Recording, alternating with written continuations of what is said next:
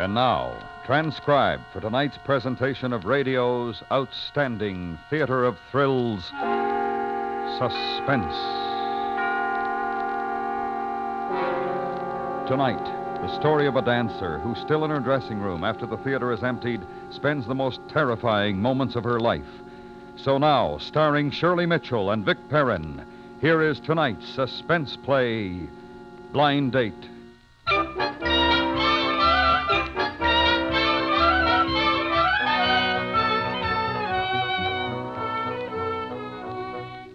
Marcos and Mamie had said goodbye. That left me alone backstage. I'm always late anyway. 8 acts on the bill, and I'm always the last to leave the theater. Hiya, cutie. What do you mean coming into a lady's dressing room without knocking? I never heard of a call boy who didn't know how to say, "Are you decent?" Oh, relax. Take it easy. We can't all be double-jointed. What do you want? He's outside. Who's outside? Oh, some John you won't like. Says he's got a date with you. Oh, baby, you're closing tonight. Tomorrow you'll be in far-off Detroit. And will you wish you'd done the loop with me once? Huh. I'll let you do our own circuit tonight. I have a date, thank you. Go out and tell him to come in, if you please. You can do better than him. You got talent in those joints. You need somebody to watch out for you. In the profession, I mean. What's a cute little trick like you taking fourth billing to a lot of acrobats? You stick to your call boy profession, and I'll worry about my billing. Yeah. Still mad because I tried to kiss you. Ah, Gloria, this is your last night. I told you before I don't like to be touched by you or anybody else. Hey, I'm beginning to think you mean it. Get out of here. Okay. But your stage door Johnny ain't gonna be no improvement. Believe me. The idea. The very idea. Oh, darn it. Where did I put that powder pop? Oh. I believe I'm on time. The clock on the Wrigley Tower has just struck 11. I'm Vincent Hawthorne. Oh, yes. And I thought the day wonderful till I saw the night. Come again? Not what you expected? Of course not. Well, won't you come in, Mr. Hawthorne. Here, let me take your hat, Mr. Hawthorne. Thank you. I'll only be a minute. I'm leaving Chicago. Close tonight, you know. Detroit tomorrow. I was delayed with packing and all. I'm not quite dressed. There. That's the props, anyway. A theatrical trunk. All this is a big thrill to me. Gloria Le Fay, theater, Rush. Gloria Le Fay, trends in Benz. That's me. Well. This is my first experience meeting an artist. Oh. Gloria. A lovely name, Gloria. It fits you. You're a very lovely girl. What have you got there? It's a flower. A rose for you. Here. Oh, well, thanks. I like roses. I thought it would look nice in your hair, Gloria. Oh, yeah, thanks. Thanks a lot. That's real nice. Thanks. For your hair, yes. And this. This is something for the two of us. Is that whiskey? Oh, hardly. Champagne, Paul Roger, 37. There's a fine bouquet. Should lend a note of cheer to our little dressing room, eh? See? 2 glasses. I thought of everything. Fine wines should always be sipped from crystal. Don't you agree? I planned on going out. Oh, certainly. But I thought that... Well, you thought wrong, whatever you thought, Mr. Hawthorne. We aren't staying here. Now, I'll only be a minute. I'll finish dressing behind the screen. Mr. Hawthorne. Yes? What's your first name? Vincent, my dear. Say, Vincent, just so we get everything clear on both sides, this is a sort of a funny situation. I don't know quite how... Are you concerned because we're having what is called a blind date? That's it. I just wanted it to be understood on both sides that I am not in the habit. But lately, I've been thinking that, after all, how is an artist like myself, who spent practically all her life training for a profession, ever going to meet people? You get the point? Certainly, I understand completely. We'll just have our little midnight supper. I was coming to that. When I was a little girl... By the way, did you ever catch an act called Diane? Diane. Now, I'm not exactly positive, Well, but... you'd hardly have forgotten her if you had. Diane was my mother. Oh, indeed. She was a contortionist. It's almost entirely her act that I'm doing. Well, when we were playing Chicago once, when I was a little girl, we went to a little restaurant off the Gold Coast, which enjoyed largely theatrical clientele. It's called Gregory's. It's still there. I looked it up in the phone book. I thought we'd go there. Sounds delightful. Good. You say your mother is dead. Yes. Diane died 3 months ago. I'm terribly, terribly sorry, my dear. They say the food at Gregory's... You were very close to your mother, weren't you? She was an artist, too, and she taught you how to accomplish all of those remarkable feats you've been performing on the stage. Diane taught me everything I know.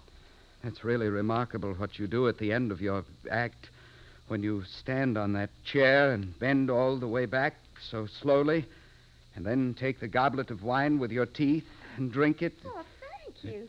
I've worked hard. Of course, either you're double-jointed or you're not. Yes.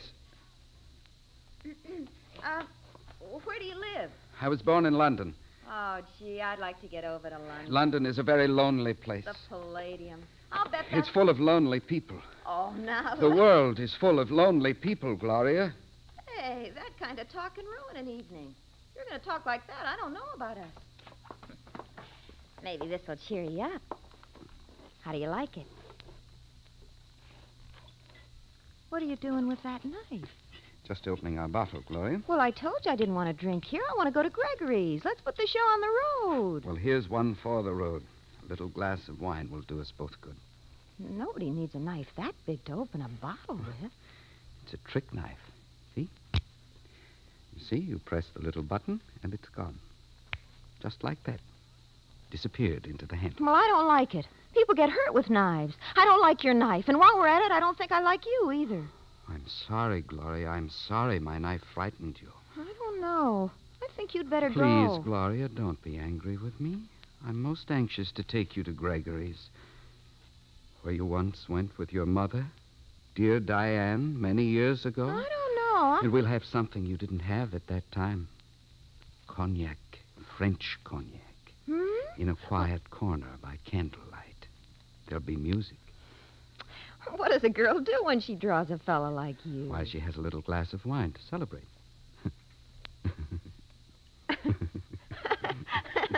Good. Good. Here we go.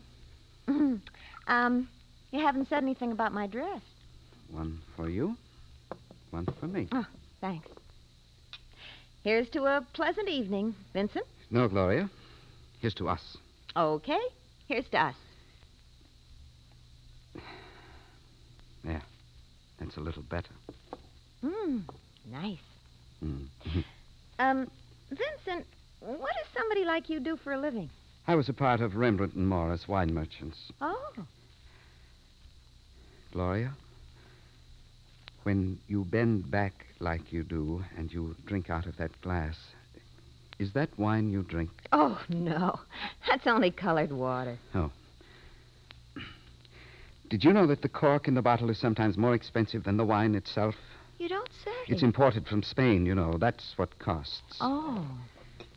Another thing I've wondered about, is it true it's bad luck to whistle in the dressing room? That's silly. That's a chorus girl superstition. Artists don't worry about that. I'm grateful you answered my note this afternoon. Vincent, why did you send the note to me? With those 6 beautiful Cardoza sisters on the same bill. I thought them very ordinary girls, not in the least beautiful. Not as you are beautiful. Oh, now. What made you answer my note? I had 3 birds this morning. Birds? Tea leaves means good luck. And then when I got your note, naturally I took it to Mamie. She does handwriting, too. She said you were a fine gentleman. Otherwise, I wouldn't have answered you because I've never had a blind date before. Then I'm most grateful to Mamie. Well, I think it's just about time we left. Oh, I don't know, Gloria. I see you have a portable phonograph. Travel with it? It's an old one. Doesn't work too well. I've got to have it fixed. I'm very fond of music, Gloria. What do you have here? It doesn't work. This one. Moonlight Madonna. It's the music you use in your act. Let's play it. I told you the phonograph doesn't work. All right, now, come on. I think you're wrong, Gloria. You see? It works fine, see? I finished my drink, so come on. Couldn't we have another one and listen to the record? No, I've had enough and you've had enough. Now, let's get Must you wear that fur piece? For your information, Mr. Wise Guy, this fur piece was given to me by Mr. John Meston and is practically unattainable on today's market. You just can't get it nowadays. I can wear this anywhere at all. What I mean, Gloria, it doesn't do you justice. Nothing is beautiful enough for a girl with lips like... Don't touch me. Don't ever touch me. You shouldn't have done that, Gloria. When I was a little girl, one night I was standing in the wings watching Diane, and a stagehand kissed me on the cheek. And I just... Well, he's still carrying the scar on his forehead. I took the heel of my shoe and I hit, and he... Don't ever try to touch me. Never. Now, we've had our wine, and it's 11:15, and we're going. We're going right now, understand? We didn't hear the rest of the record, Gloria. Get out. Get out of my dressing room. I don't want to leave yet, Gloria. Why, you... I'll show you. What? It's no use. I have the key. Bill, come here and help me. Bill! If that's the name of the stage doorman I met coming in, a liberal gratuity, a gentle hint, and he obligingly left you and me alone, Gloria. There. Now, aren't you going to take the drink I fixed for you? I'm not afraid of you. I'm not afraid of anybody. There's no reason to be afraid of me, Gloria. Take your wine and sit down. Listen to the music. Here. I don't want it. Now, why did you do that? Because I don't want to have another drink here. I want to leave. Unlock the door. Don't be impatient, Gloria. We'll leave in a moment. Why can't we leave now?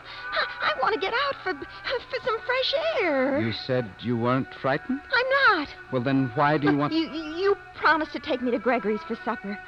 I've done 4 shows a day for 6 days, and I'd like to relax. Tomorrow I've got... Of course you would. Look, I'll even change my fur piece, Mr. Vincent? You know, Gloria, loneliness is a terrible thing. Loneliness is awful. You can wander in a city of 1 million people and yet have no one to speak with. And you wander and you think there is no cure for loneliness. But as I watched you there dancing on the stage, I knew that loneliness has a cure. Just a simple kiss will banish loneliness forever. Well, you're not going to kiss me. I'll tell you that. I don't care how lonely you are. And I'm sick of this record. Wish I'd never answered your note, I'll tell you that. But you did answer it, and here we are. A girl can make a mistake. No, Gloria. You didn't make a mistake. I'm a humble man. I apologize to you. Unlock that door. I've been studying you, Gloria, ever since I came in the dressing room tonight. There's more to you than just a pretty face. That kind of talk doesn't impress me. It'll get you exactly nowhere. Unlock that door. What if I told you you'd successfully passed the test? I really have been testing you. Oh, yeah? When first I saw you 6 days ago, I knew there was a lot more to you than just a pretty face. And I came here tonight to test you. Well, what do you mean? When I tried to kiss you, that was the test. I had to find out what you were like. A man has to be careful, too. About a girl, I mean. And when you wouldn't let me kiss you, I knew you were someone Oh, Gloria. I don't get you at all. Scaring a girl half to death 1 minute, and now you're almost as if you were going to cry. I have a confession, Gloria. I've cried a great deal in my life. Really? Have you really? A very great deal. Well, then, now that I've passed your test, you know what kind of a girl I am, don't you? I know exactly what kind of a girl you are, Gloria. And we understand each other. Perfectly. I know you, and you know me. Well, then, let's put the show on the road. There's just one thing. Oh, what? Before we go out, I'd like to see you, for the last time, in the costume you wore for your act. What are you The green one. I like that one best. The golden spotlight. It's not here. I've already sent the trunk. I keep it into the station. I don't believe that. What's this, then? That's my other trunk. Give me the key, Gloria. I will not. All right, then I'll open it my own way. Put that knife away. Gloria, a knife is a very handy instrument. A very handy instrument to have with you. Stop that. Stop that. You're going to break the lock. Get away from that trunk. Oh. Don't do that. Don't ever try to take my knife away from me. Don't ever try to take my knife away from me.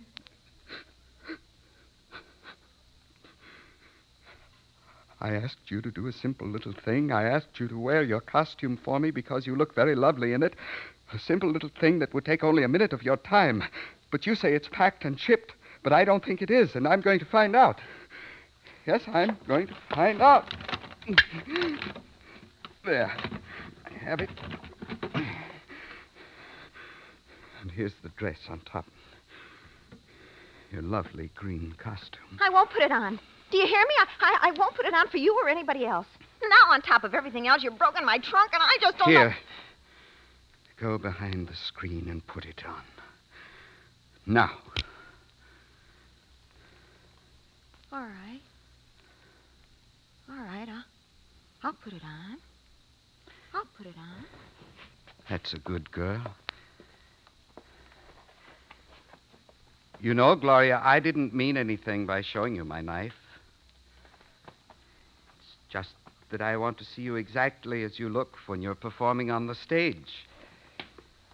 You're so very lovely, Gloria. You're so lovely. All that isn't going to make me forget that knife or what you've done. I'm just a humble man, a human being, same as you. But I'm lonely, Gloria. Terribly, unendurably lonely. Ah, you've got friends. Have you put on the costume, Gloria? Yes. Here it is. All right. Take your look, Mr. Hawthorne. Well? Lovely. It's lovely. All right, then. Now Well, what are you doing? How can you perform without music? Perform? Why else would I ask you to put on your costume? You're going to perform for me. I'm not putting on a special act for anybody. You can't imagine, Gloria, the effect it has on me. Where you twist and turn slowly, silently. So slow, so lovely, and so alone. So very much alone. Alone? How can I be alone in a theater full of people? You can be alone in a city of 1 million people. You had no one in the theater, Gloria, even though it was crowded. But now, here, in your dressing room, you have me to watch. And you can perform for me alone. Hey, what's the idea of turning off the lights? All but the ones around your mirror. That's your spotlight, Gloria. You're on stage. Only it's all for me and no one else. Don't scream again. Don't scream, whatever you do. It upsets me. If I do my act for you, if I do it just the way I do it on stage, only just for you, if I do it for you like that, will you go away? Yes, Gloria. That's all I want you to do. Just as if you were on stage. All right. All right, sure. Sure. That's right, Gloria. Graceful. Very graceful. Slowly. Slowly. Why can't you do it for me? Why? You weren't clumsy in the theater when all those other people were watching. I'm sorry. It's such a small room. Never mind. Go on. Go.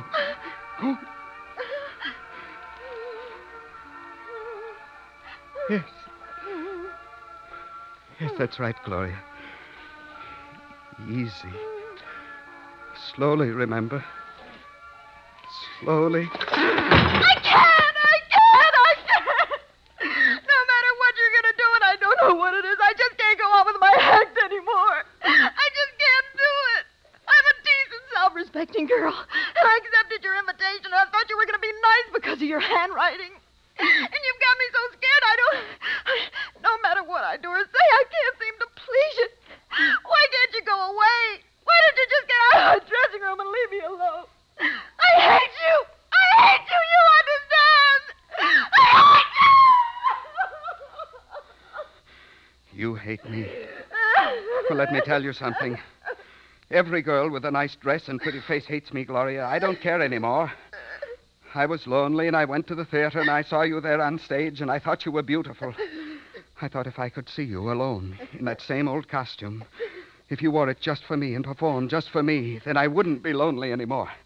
That would be enough, but it isn't enough. Don't come near me. Don't touch me. A kiss is the cheapest thing in the world. No, stay away. A kiss means nothing to you. But to me, it means everything. Please, no, stay away. A kiss would cure my loneliness, Gloria. I'll never kiss you. Oh, I think you will. I think you will. A knife. Oh, please. Now, just tilt your head back. That's right. Now. Vincent. Darling. What? I said, darling. Why'd you say that? What would you say if I really kissed you? What do you mean? You said a kiss means everything to you. Do you want me to really kiss you? I can't believe it. I'd kiss you. I really would, but... But what? Gloria? I'm afraid of your knife. Do you actually want to kiss me? Yes. But the knife scares me. I never meant to use it, Gloria. Here. You take it. Now. I'll kiss you! I'll kiss you!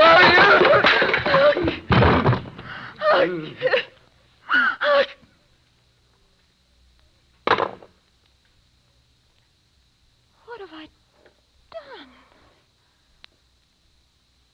What have I done? What have I done?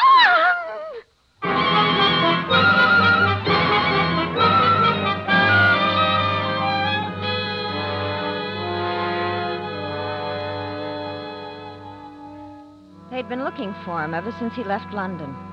They knew all about him, so they let me go. Self-defense. Loneliness is a terrible thing, he said. Well, no matter how lonesome I get, I'll never have another blind date as long as I live.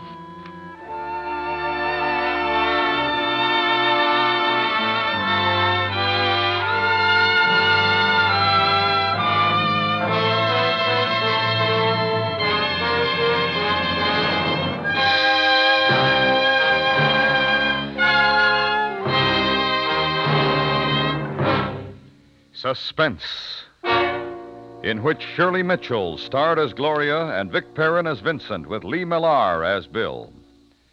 Next week, the story of a motion picture producer and a young actress who finds to her dismay that she has rather more dramatic talent than even she ever hoped for.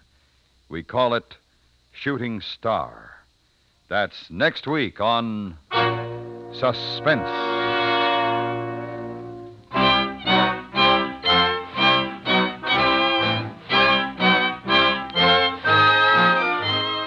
Suspense is produced and transcribed by Norman MacDonald, with music composed by Lucien Morawick and conducted by Wilbur Hatch. Blind Date was specially written for Suspense by E. Jack Newman and Harrison Egley.